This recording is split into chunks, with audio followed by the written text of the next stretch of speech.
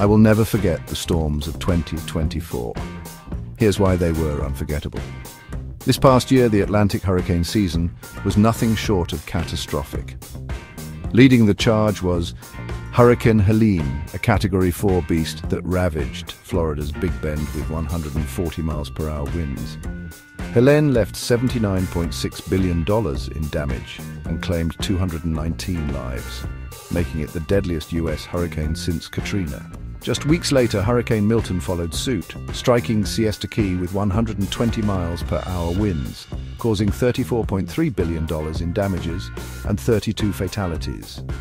As if that wasn't enough, Hurricane Beryl made history as the earliest Category 5 storm in the Atlantic, causing $7.2 billion in damage and 46 fatalities. Altogether, the 2024 season saw 18 named storms, 11 hurricanes, and 5 major hurricanes, driven by the undeniable force of climate change. These powerful storms remind us of the urgent need to address our changing climate. Stay safe, stay informed. This is your weather update.